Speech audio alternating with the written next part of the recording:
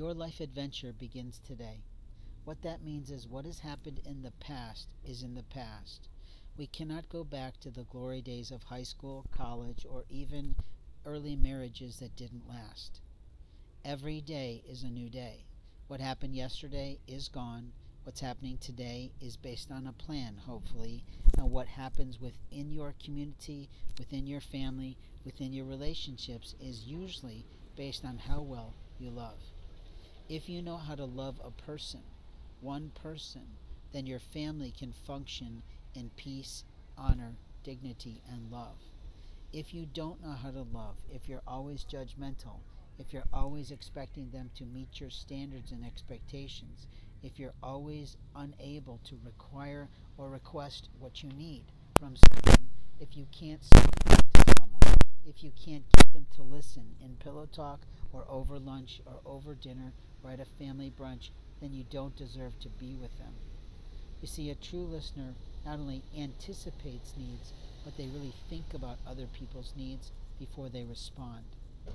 They also will be willing to apologize if something's gone wrong.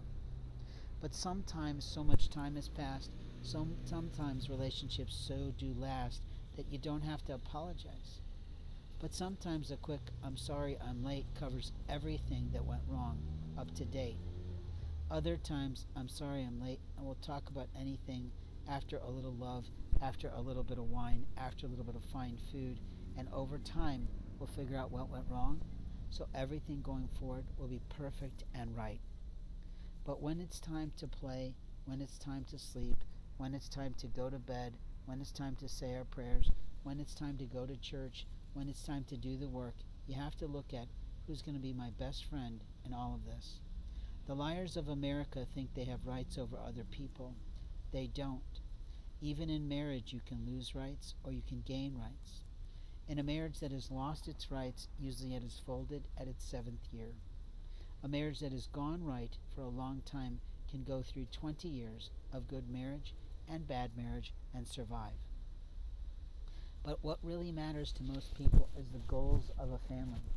And the goals of the family is what allows it to thrive. The goals of a family for the parents, the father, the mother, the husband, the wife, the spouses, whoever they are, whatever their color, whatever their ethnicity, whatever their predilections, whatever their faith passages. But life journeys are meant to be spent with life forces, life partners, and people who will be partners in our life no matter what. A partner that can tolerate your tantrums is the right kind of partner. A partner that can help you become better is the right kind of partner. A partner that wants to learn, grow, and understand you, regard you, accept you, and learn from you is the right partner. A partner that celebrates you in the community, that raises you up in dignity, that never puts you down is the right partner. A partner that knows your frailty, knows your weaknesses, knows your difficulties, knows your past problems, and still loves you is the right partner. In life, we cannot say what is important to God other than the love of a partner. People that don't partner or lose their rights to partner or choose not to partner after a period of time usually end up pretty judgmental, pretty bitter, and pretty difficult to live with. People who chose the wrong life partner often make the wrong decisions because the life partner has tainted them. They have tainted them against love. They have tainted them against reality. They have tainted them against what is and isn't important to God. And they have tainted them to walk them away from any type of relationship with the Lord above or spirituality that serves a lifetime. True love from parents is essential.